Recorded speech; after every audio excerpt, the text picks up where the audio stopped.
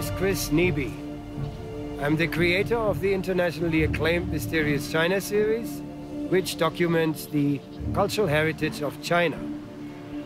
What you see behind me is the famous Potala Palace in Lhasa, the capital of Tibet.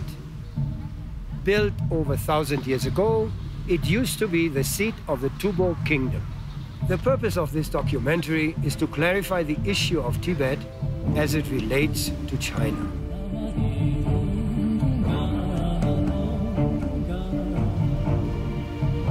The film also documents the great socio-economic advances of Tibet, which have catapulted this once remote and impoverished region of Western China into the 21st century. Filming for years all over China, I have had the privilege to gain a comprehensive understanding of the complexity of this 5,000-year-old civilization. People in the West commonly idealize Tibet. Fascinated with this so-called place of mystery, many Westerners are often disappointed not to find a heavenly fantasy land in Tibet, but a society of real people with real problems like everywhere else. However, the Tibetan and Chinese cultures face particular challenges that are connected to rapid modernization that is in conflict with age-old traditions. The esoteric storybook image many Westerners come to expect about Tibet can be traced back to the international best-selling novel, Lost Horizon, written by British author James Hilton. Written in 1933, this critically acclaimed book inspired a Broadway musical, 2 popular movies, and a BBC TV series, all of which enchanted the Western world, creating a spiritual utopia of Tibet as a mystic place of Shangri-La, the remote, idyllic hideaway where life approaches perfection. For there before us, shimmering in the sunlight, lay that mystifying, incomprehensible city of an unknown world, Shangri-La, legendary city of Tibet. It was an awesome and impressive sight. Shangri-La, who has not heard of it? Of the strange tales that a few daring travelers have brought back from its mysterious depths. Of the Dalai Lama, the living Buddha, who lives there secret and remote, revered and worshipped by the millions of Buddhists who populate the continent of Asia. However, the truth about Tibet's past and present is likely far different than most people have been led to believe.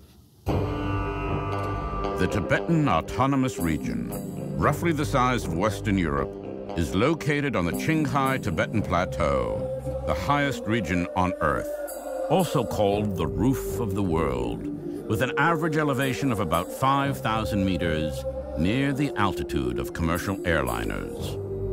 Over Tibet's border with Nepal, the highest mountain in the world, the cloud-shrouded Mount Everest, looms about 8,850 meters, or over 29,000 feet, into the vast sky. Snowmelt from here and the rest of the Qinghai Tibetan Plateau forms life-giving rivers that have since ancient times been the lifeline of civilizations in India, Southeast Asia, and China.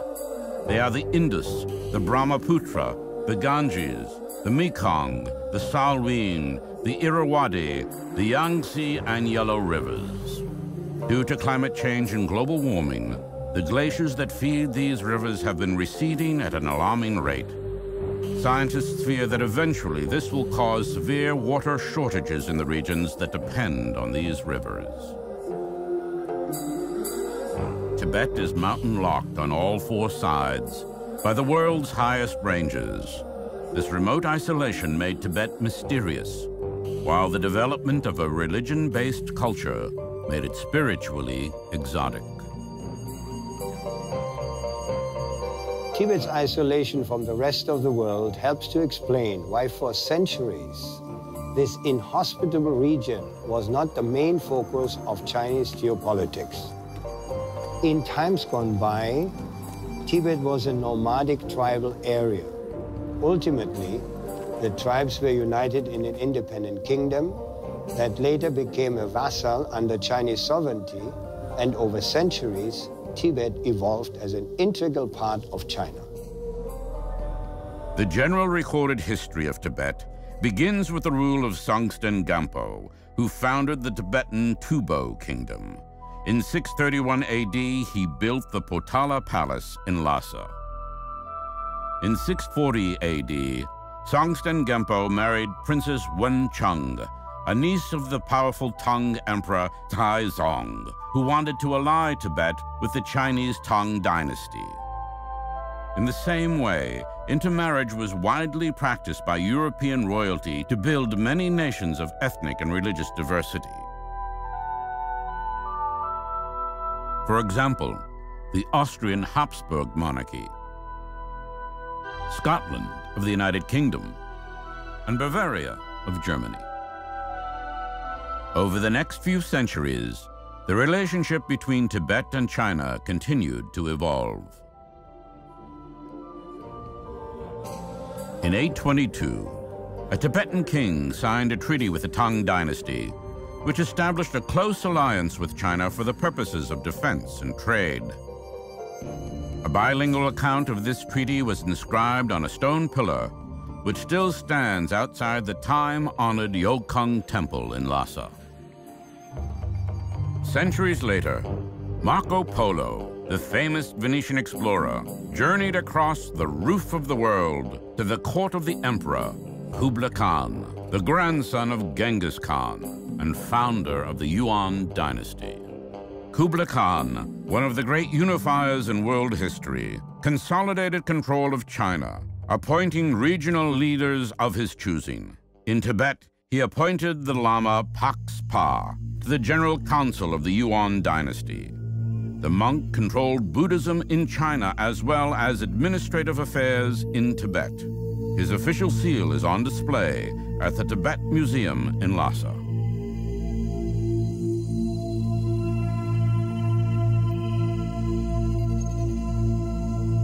The 13th, 14th, and 15th centuries saw the rise of a Buddhist theocracy, which was supported by the Yuan and Ming dynasties of China. Tibetan Buddhism dramatically diverged from all other Buddhist practices. It created a hierarchy of leadership based on the Indian caste system, where an extreme minority controls the vast majority. A Dalai Lama is effectively a living god in the society. Upon the passing of a Dalai Lama, the senior monks start the search for a soul boy, into whom the soul of a previous Lama has settled, thus continuing the cycle. Such a soul boy is always discovered in a poor Tibetan family's home. There is a reason for this practice, dating back to the beginning of the Tibetan theocracy. If a soul boy were to be found in an aristocratic family, it could result in that family gaining too much dynastic power, akin to the de Medicis, a powerful mercantile family of the Italian Renaissance that managed to also control the Vatican by having family members elected pope. By not only controlling a large part of the economy, but also controlling the Catholic Church, the Medicis became a virtually untouchable force in Europe.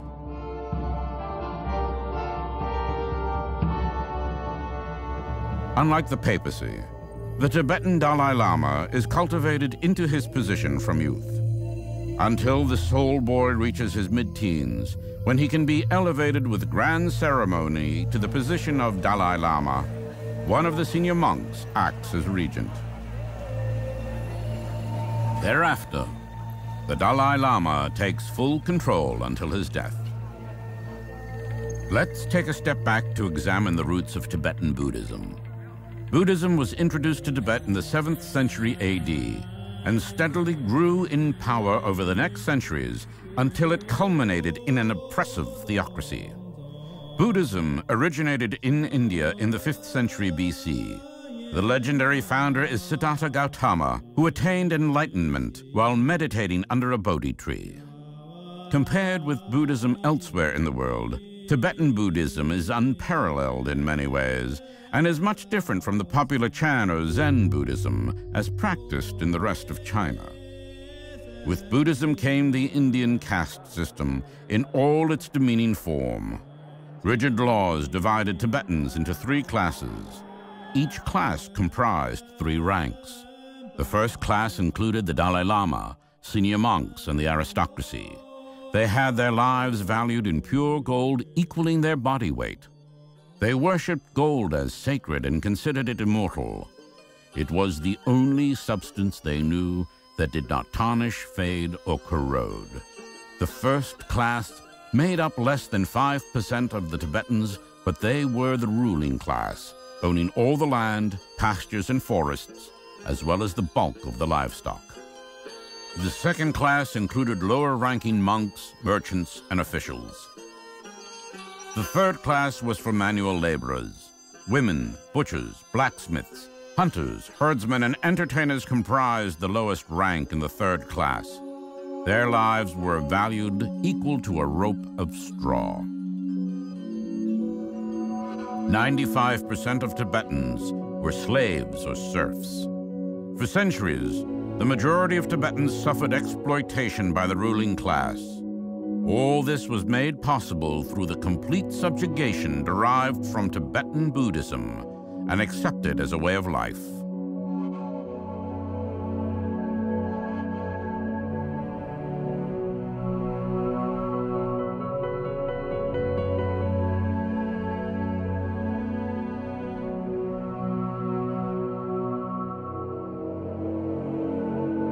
In the dungeons of the Potala Palace in Lhasa is an ominous museum, the Zol Jail. Here, in contrast to the peaceful Buddhist doctrine, some prisoners were subjected to extreme tortures. Among them, crushing fingers, removing eyes and limbs, as well as being flayed. In a number of documented cases, the condemned had their noses, arms, and hands severed or mutilated. The reasons for and origins of this torture are not very clear. Rather than look after prisoners, which was a cost to the ruling class, convicts were often shackled in irons and set out to roam the streets of Lhasa, begging for food. The striking landscapes, dominated by forbidding mountains and the infinite sky, have had a profound effect on the indigenous Tibetans and their ancient religious belief of Bon, a spirituality deeply rooted in the shamanistic and animistic traditions of the Himalayas, a land of mystery with good and evil spirits. In a vicious power struggle for the hearts and minds of ordinary Tibetans, the Buddhist priesthood and aristocracy, united in a ruthless theocracy, tried to marginalize Bon. Followers of Bon were severely oppressed and forced to convert to Buddhism. From time immemorial, the indigenous people of Tibet practiced Bon as their own indigenous religion. The newly established Tibetan Buddhism, the modern-day version of which you are seeing now, could only succeed if it honored some of the ancient beliefs of the people. Therefore, Tibetan Buddhism, while oppressing Bon, adopted many of its characteristics and became much more extreme than the original Buddhism. By introducing the demeaning Indian caste system, which devalues human life for the majority of people, Tibetan Buddhism transferred the concept of sacrifice to its lowest castes rather than its highest priests. In short, Tibet is an extreme place, and people have embraced a lifestyle to match it. Religious practice is so deeply rooted in the Tibetan lives that prostrations and prayers are constant.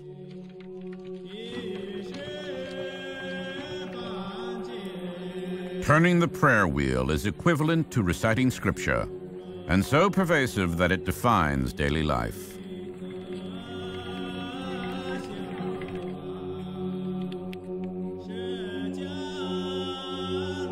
Although rare, the millennia-old Bon is still practiced in remote areas of the Qinghai Tibetan Plateau.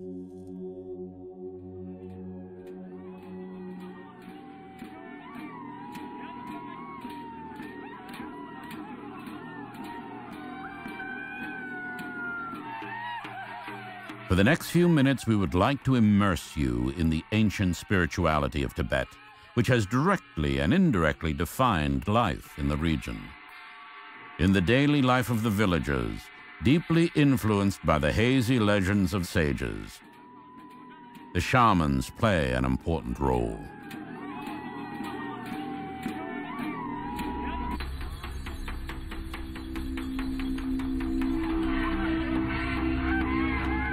Through hypnosis, witchcraft, blood rituals, and animal sacrifices, the shamans induce mystic fear and spiritual healing as they disperse their divine powers to the rhythm of sacred rattle drums.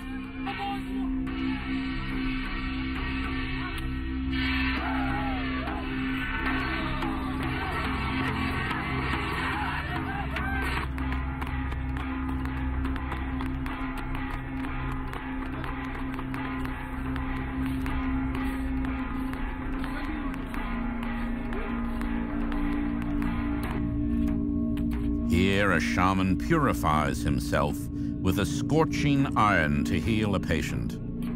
Tibetans have a long history of healing by using unorthodox methods, many including a show of mind over matter. These shamans wield hypnotic power and whip themselves and their followers into holy ecstasy. Villagers who have done bad deeds are singled out and humiliated in front of everyone. Frothing from the mouth, this frenzied shaman is separating the guilty from the innocent.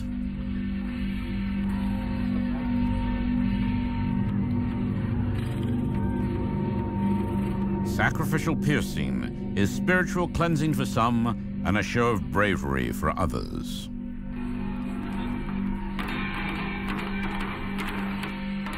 For these boys, it is a rite of passage which they have anxiously awaited.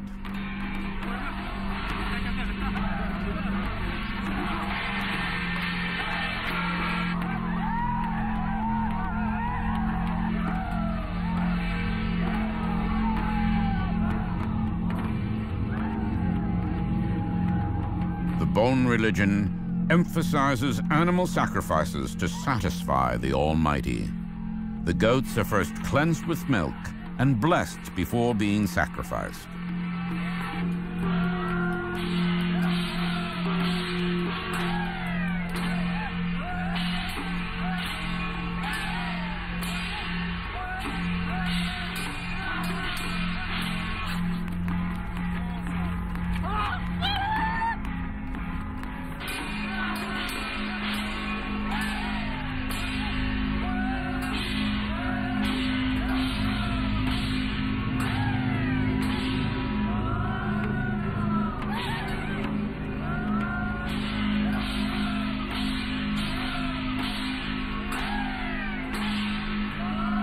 By having made the blood sacrifice, the shamans are now empowered to bless their followers.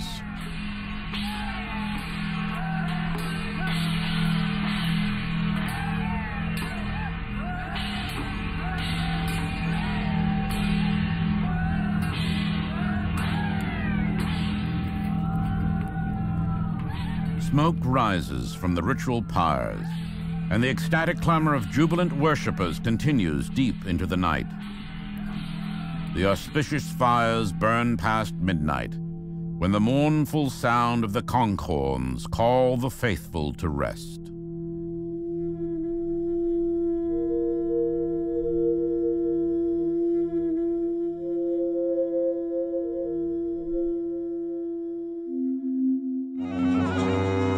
There were 9 different Buddhist sects in Tibet in ancient times.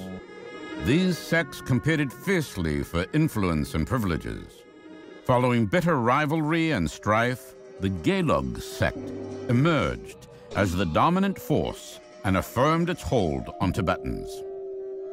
Fully supported by the Ming dynasty, which lasted from 1368 to 1644, the Gelug sect, also known as the Yellow Hats, continued to firmly establish their absolute political power and influence that lasts to this day. After the fall of the Ming dynasty, the Gelug sect was also fully supported by the Qing dynasty, which ruled China from 1644 to 1911.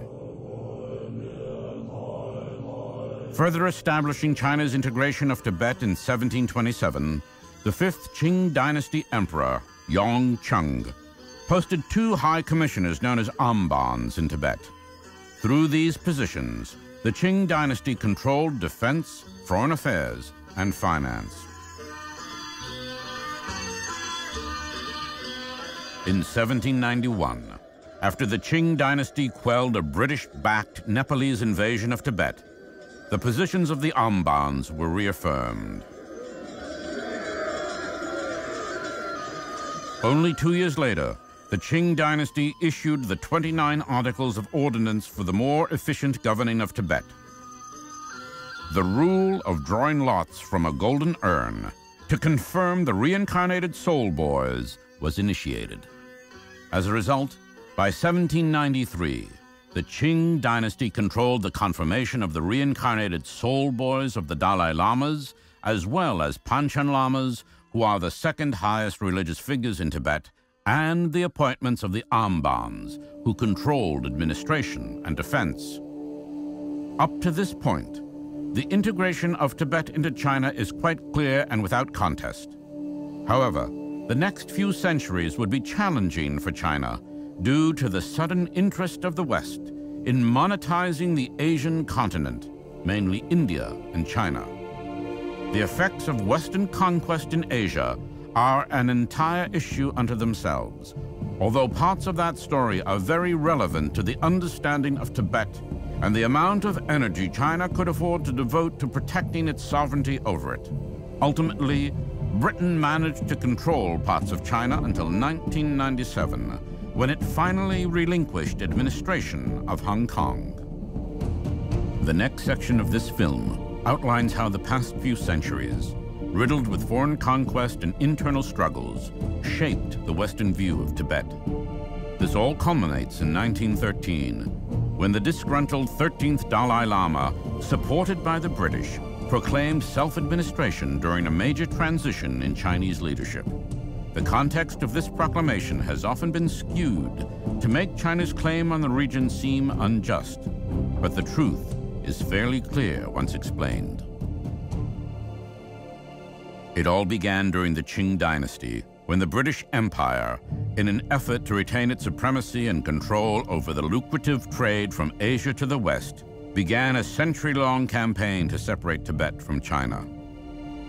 It is arguable that no greater injustice has been recorded than the treatment of China by colonial and imperialistic powers led by Great Britain during the 18th and 19th centuries. The most atrocious of these injustices were the 2 Opium Wars, aimed at destabilizing the massive population of China. Known to mankind since prehistoric times, opium is the oldest and most widely used narcotic. Opium has always had an ambiguous reputation. On the one hand, addictive and deadly, and on the other, utilized extensively in medicine as a painkiller. Opium is the latex obtained from the opium poppy, which is frequently processed chemically to produce heroin for the illegal drug trade. The infamous Opium Wars were brought about by British imperialism, forcing China at gunpoint to import opium from then British India. In 1839, at the order of Lin Sheshu, the distinguished imperial envoy of the Qing dynasty, more than 1,000 tons of opium, confiscated from British and American opium smugglers, were destroyed on the beaches of Humen in Guangdong province.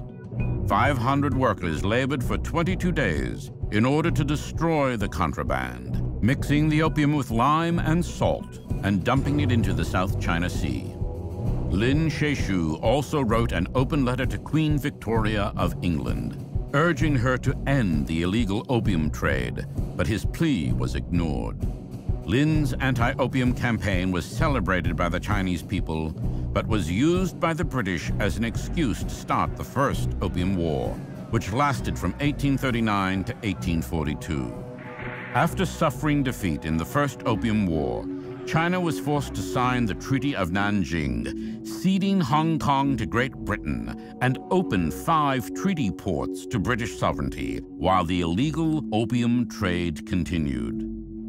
At the end of the Second Opium War, which lasted from 1856 to 1860, China was forced to open 11 more ports to Western control and legalize the opium trade that ruined the life of an entire population.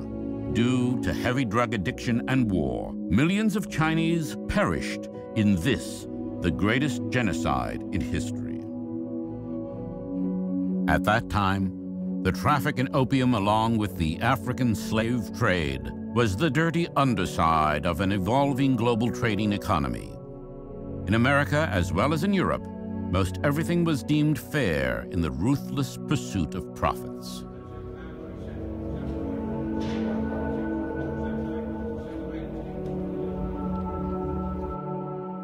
Karl Marx noted, "Britain is seen a repetition of what happened on a gigantic scale in ancient Rome. A nation that enslaves other nations forges its own chains." In order to demonstrate control over China, in 1860, Lord Elgin, the British commander of 18,000 British and French troops, ordered the torching and looting of the splendid and cherished Qing Emperor's summer palace in Beijing. Its burnt-out ruins can still be seen today.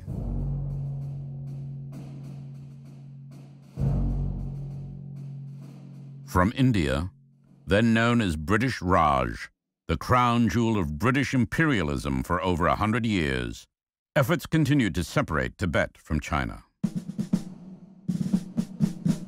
On March 20th, 1888, British forces launched an assault on Tibet, forcing the Qing dynasty to sign a treaty in 1890 with Great Britain, opening the border town of Yadong as a British trading zone.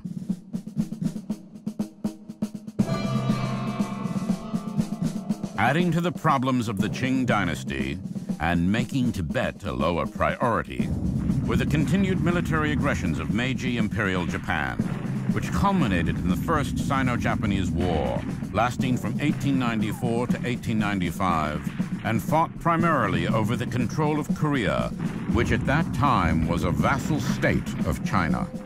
After more than 6 months of fighting, the Qing dynasty was forced to sign a ceasefire known as the Treaty of Shimonoseki.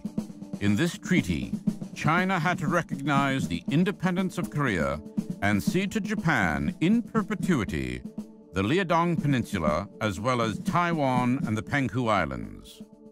Imperial Japan also annexed the uninhabited Diaoyu Islands as war booty and incorporated them under its sovereignty, which is an issue playing out in Asian geopolitics today. Put in simpler terms, China was stuck in a chaotic cycle, fending off imperial colonialism from many separate nations. Each had its own agenda, sometimes fighting one another, but none favored a unified China. British efforts to destabilize China continued well into the 20th century. In 1904, yet another British military expedition under the command of Colonel Francis Younghusband brutally invaded Tibet and reached Lhasa in an effort to gain control over the region.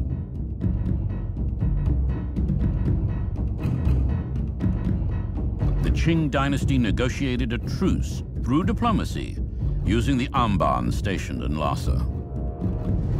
At that time, to avoid the British violence encroaching on Lhasa, the 13th Dalai Lama fled to Mongolia. In 1908, he returned to Tibet, only to flee again in 1910, this time to British India, his former enemy, after the Qing dynasty stripped him of control and sent its military to Tibet in an effort to once and for all expel foreign interests in the region. This, while necessary, created an enemy out of the dethroned 13th Dalai Lama. Within China, the humiliating defeat by Imperial Japan in the First Sino-Japanese War was a catalyst for political change. It was the inability of the Qing dynasty to control the motherland that led to the birth of civil revolutions aimed at unifying China. The weakened Qing dynasty continued to disintegrate during the Xinhai Revolution and finally collapsed after the Wuchang Uprising of 1911. Having ruled China since 1644, the Qing dynasty was replaced by the Republic of China, which was formally established on January 1st, 1912. This ended over 2,000 years of imperial rule in China. The much-revered revolutionary Dr. Sun Yat-sen was the first president and founding father of the Republic of China. He had received his medical degree from the University of Hong Kong and traveled extensively in the West. Dr. Sun was married to Song Qinling, one of the three Song sisters, who were quite influential during China's modern history. There is a saying about these famous sisters: one loved power, one loved money, and one loved China. Dr. Sun's political philosophy is known as the three principles of the people: nationalism, democracy, and the people's livelihood. Dr. Sun passed away in 1925. His mausoleum is a testament to the great legacy he left behind. It is situated at the foot of Purple Mountain in Nanjing, the capital of Jiangsu province.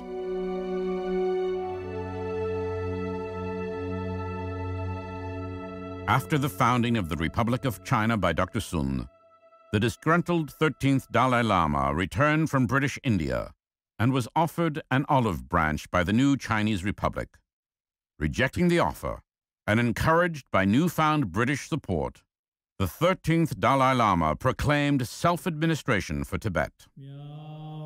It is this moment that is the crux of any debate over Tibet's sovereignty. Even the British, who supported the Dalai Lama's self-administration, did not officially recognize the independence of Tibet. It is clear, looking back in time, that this was actually just an attempt at subterfuge. No country has ever recognized Tibet as an independent nation. No government, including the United Nations, has ever formally questioned China's sovereignty over Tibet. British India used the 13th Dalai Lama's desire for independence to negotiate the annexation of Chinese territory south of the Himalayas and further imbalance China's control of the region. This new boundary is known as the McMahon Line. The story begins in 1873, when the British-run government of India had drawn an arbitrary outer line intended as an international boundary between India and China. Both China and Tibet refused to recognize the annexation of this territory. Then, 40 years later, in 1914, representatives of Great Britain, the new Republic of China, and Tibet attended a conference in Simla of British India regarding this border dispute. However, this time, the 13th Dalai Lama had a different agenda. No agreement with China was reached about the so-called McMahon Line, named after the British diplomat Sir Henry McMahon, who was the chief negotiator at the conference. Despite this, the conference concluded with a treaty signed only by Great Britain and the delegates of the 13th Dalai Lama, confirming the annexation of over 90,000 square kilometers of Chinese land by British India, now a major portion of the Indian province of Arunachal Pradesh. China rejected the Simla Accord, contending that the Tibetan government was not sovereign and therefore did not have the power to conclude treaties, which should be obvious, considering even Britain did not recognize Tibet as independent from China. Decades later, in October 1962, Chinese and Indian troops clashed at the McMahon Line. The war ended exactly 1 month later when China declared a ceasefire. To this date, the annexation of Chinese territory remains unresolved. After its founding in 1912, the young Republic of China for decades endured its warlord period, a civil war, and a brutal occupation by Imperial Japan from 1931 until 1945, putting the issue of Tibet on the proverbial back burner. To illustrate the severity of China's problems, allow us to visit the site of one of the most horrific atrocities committed during Imperial Japan's occupation of China, known as the Rape of Nanjing. It raged on for months, with over 300,000 civilians being savagely slaughtered.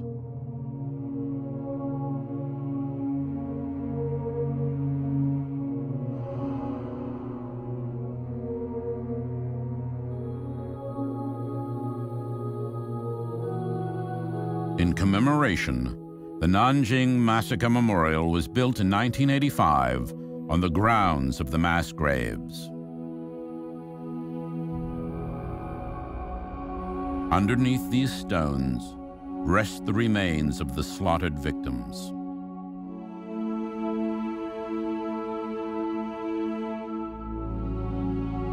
To this day, no Japanese government has apologized to China for the war crimes of Imperial Japan.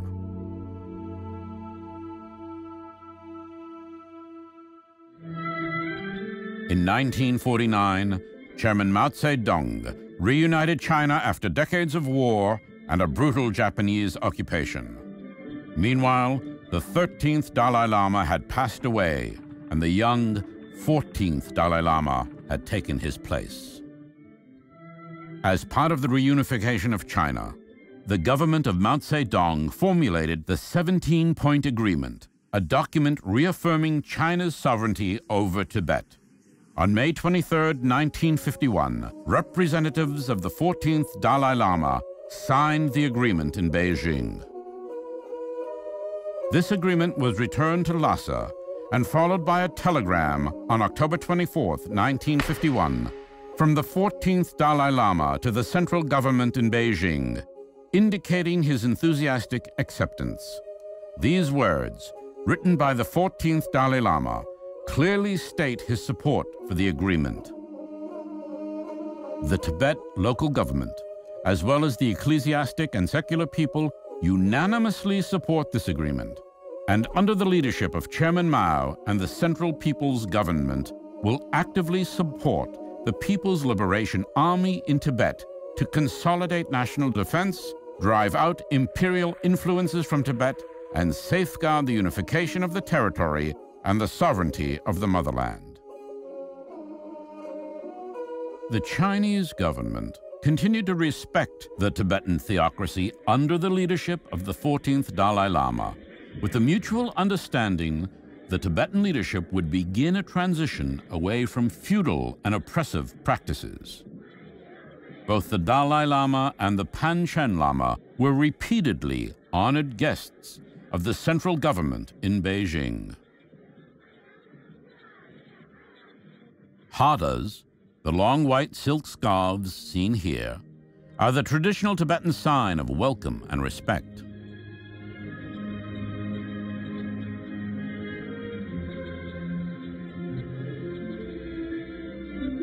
Both lamas were given a comprehensive tour of eastern China and granted rare access to top leadership. The 14th Dalai Lama was also appointed deputy chairman of the Standing Committee of the National People's Congress. However, the failure of the Tibetan theocracy to shift towards the central government's more progressive policies became problematic. As a result, 8 years later, in 1959, encouraged and supported by separatist Western interests, namely the CIA, the senior monks and upper-class Tibetans challenged China's rule, resulting in an armed rebellion. The harsh retaliation of the central government during this period exacerbated tensions. This resulted in an unfavorable opinion in the Western media of China's sovereignty over Tibet, made possible by the fact that the Cold War CIA had already begun secretly collaborating with the Dalai Lama against China. This plaque is located at Camp Hale in Colorado, where ethnic Tibetans were trained for the rebellion against the Chinese. Eventually, the CIA aided the Dalai Lama in leaving Tibet for India and even arranged to have his so-called escape from Red China's tyranny filmed for use by Western media. Thereafter, the CIA funded the activities of the Dalai Lama for many years with millions of dollars.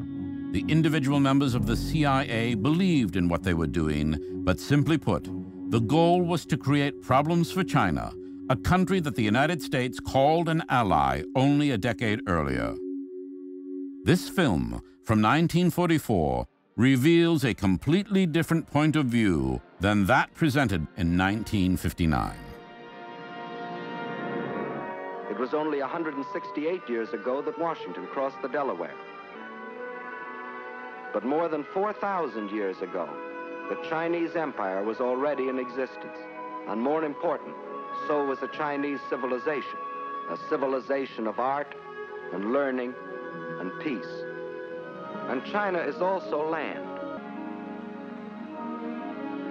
This vast area consists of China proper and 4 outer provinces. To the north is Manchuria.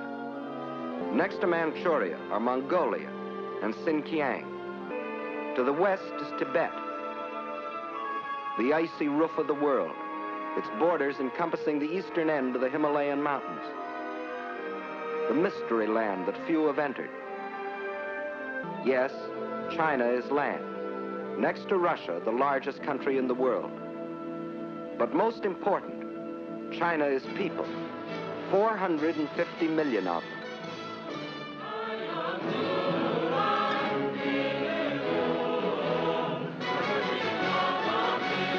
Of every 5 persons on the face of the earth, 1 is a Chinese. And since 1/5 of all the human beings in the world are Chinese, we should know what sort of people they are. Well, in all their 4,000 years of continuous history, they have never waged a war of conquest. They're that sort of people. They developed the art of printing from movable type. They invented the mariner's compass, without which no ocean could be crossed. They were among the first astronomers, and their observations of the stars and planets made possible the accurate measuring and recording of time. They are that sort of people. And why do we call our dishes China? Because the Chinese invented the art of making porcelain. And as we all know, they invented gunpowder, not as a weapon of war, but to celebrate their holidays and religious festivals.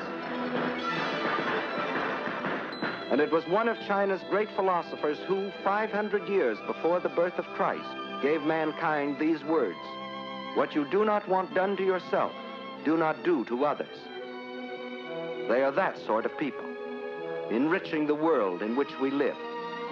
Yes, China is incredibly old, incredibly big, incredibly populous. Yet it was, until recently, a land with which few of us concerned ourselves. But now a great change has taken place. China is now our fighting ally, or more accurately, we are China's. For China has been fighting our enemy, Japan, for 7 long years. By 1959, only 14 years after World War II, the United States completely changed its position on China, in fact allying with Japan, and painted the picture of an aggressive Chinese regime oppressing the Tibetan people. It is notable that the common people of Tibet did not participate in this rebellion to any significant extent. When the revolt failed, the 23-year-old 14th Dalai Lama and his high-ranking entourage fled to India with the help of the CIA and set up the government of Tibet in exile at Dharamshala. It is at this point in time that, in the Western mind, the Dalai Lama became romanticized and associated with the utopia Shangri-La, as portrayed in the classic 1933 novel of James Hilton. This fueled the popular Free Tibet movement, which is the generally accepted Western understanding of the sensitive socio-political situation.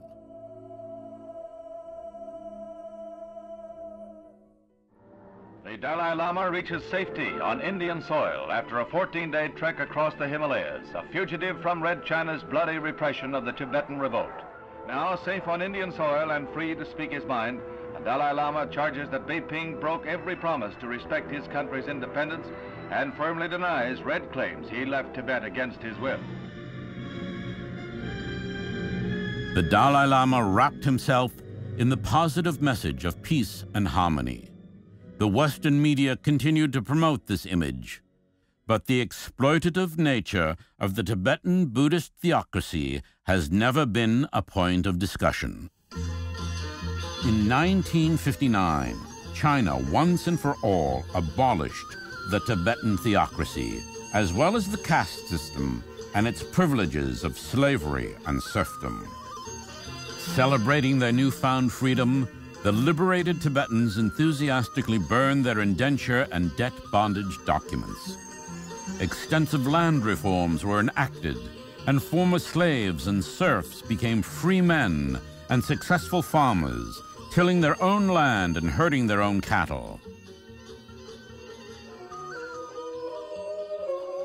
Life has changed beyond recognition in Tibet since 1959. Over the next few minutes, you will see the positive changes that have occurred over recent decades. Some that have posed unforeseen problems, but the overwhelming majority of which have offered opportunity and lifestyle changes unthinkable before 1959. The Chinese government adopted a series of far-reaching incentives and preferential financial policies toward Tibet. Chief among them, Tibetan farmers and herders are exempt from taxation. For as long as people can remember, Tibet had been dominated by subsistence farming. With little arable land, the raising of livestock was the primary occupation of most Tibetans. Now the economy has started to evolve beyond the raising of livestock, developing environmentally friendly agriculture.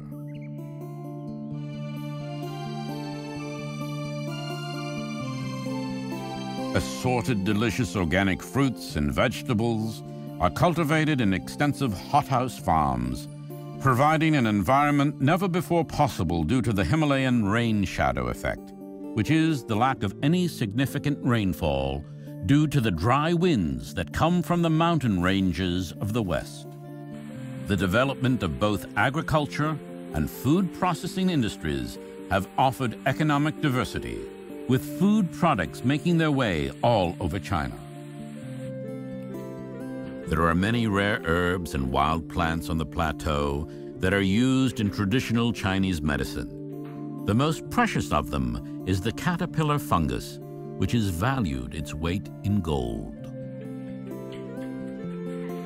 The indigenous handicrafts of spinning, dyeing, and weaving of textiles and carpets have been transformed into successful industries. Here, in this rural area of Tibet, artisans handcraft carpets truly from scratch.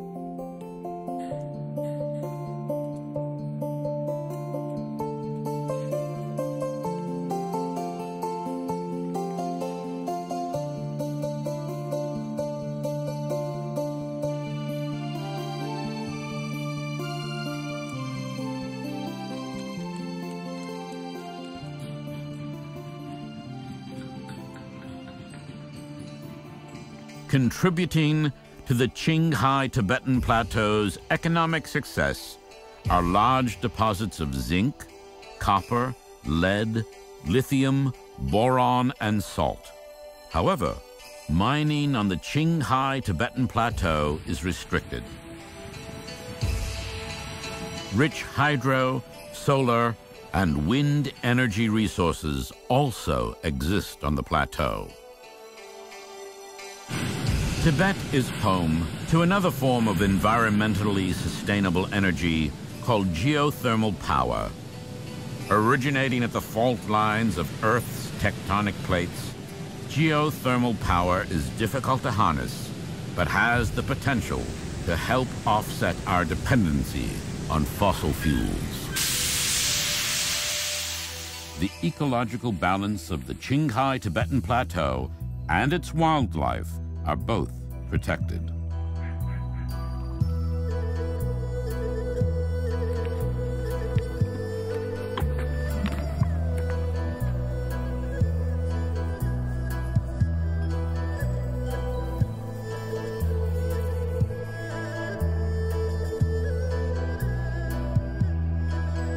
The government has also initiated expansive reforestation programs, as well as created policies to protect deteriorating pastoral lands, currently overgrazed due to the vast numbers of new Tibetan herders. Like all 55 minorities in China, Tibetans are not subject to the one-child policy as practiced by the majority Han Chinese. Since 1954, the Tibetan population has almost doubled from 2.8 million to 4.5 million. The average life expectancy has increased dramatically from about 35 years to 67 years today. The reasons for this spectacular improvement of life are many, but chief among them are Chinese government-supported programs for better nutrition, healthcare, housing, and education. The 9-year compulsory education requirement has all but wiped out illiteracy in Tibet, which before 1959 lingered around 95%. School children in remote rural farming and pastoral areas are entitled to free board, lodging, and tuition. The number of highly educated Tibetans continues to increase, representing a major force driving Tibet's socio-economic development. Currently, there are more than 14 Tibetan language periodicals and 10 newspapers available. Radio and TV broadcast around the clock to even remote areas of Tibet. The creation of a state-of-the-art infrastructure and communication system has led to an economic boom in Tibet. It also resulted in a considerable rise of earnings for farmers and herders, as well as higher disposable incomes for urban dwellers. Affordable housing and an extensive social safety net are also available. Tourism has greatly expanded, especially after the 2006 completion of the Qinghai Tibetan Railroad, which is the most important investment in China's Western development strategy. This train is a marvel of environmentally friendly engineering that had to cope with oxygen-deficient, earthquake-prone terrain along the ancient gateway to Tibet, the Tanggula Pass, part of the majestic Kunlun mountain range. Eventually, this will become a trans-Himalaya railway system extending to Nepal and India.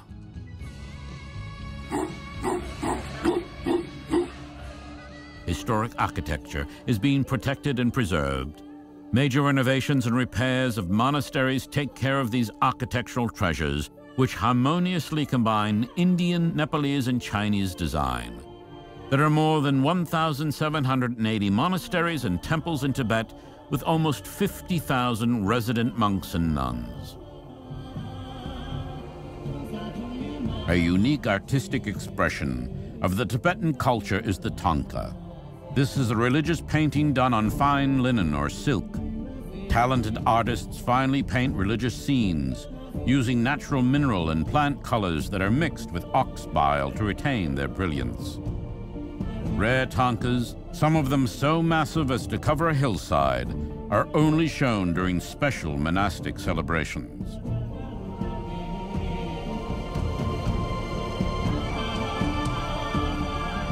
For many Tibetans, small communal celebrations are the most important, such as this one we passed when traveling through rural Tibet.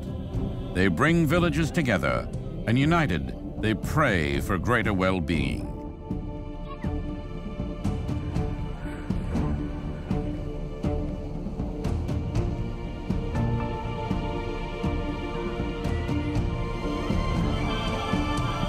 The vibrant Tibetan culture is colorful and entertaining, in stark contrast to the bleak and harsh landscape.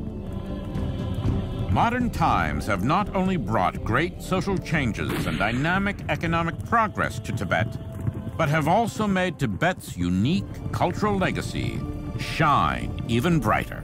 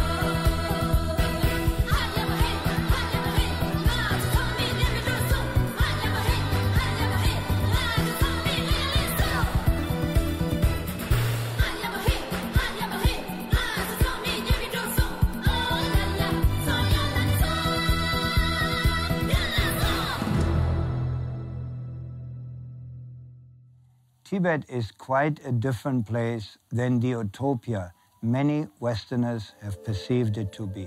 The esoteric storybook image of this remote land is in sharp contrast to Tibet, both in the past and present.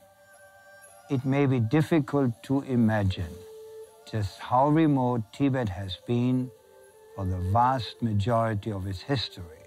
It is this, with ill-purposed Western foreign policies, that has created much of the misinformation of Tibet.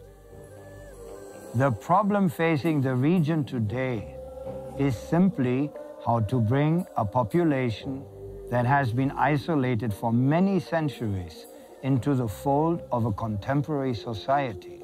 On one side is an intricate web of progress-resistant, age-old traditions, and on the other is a modern way of life that has no choice but to deal with the complexities of the 21st century.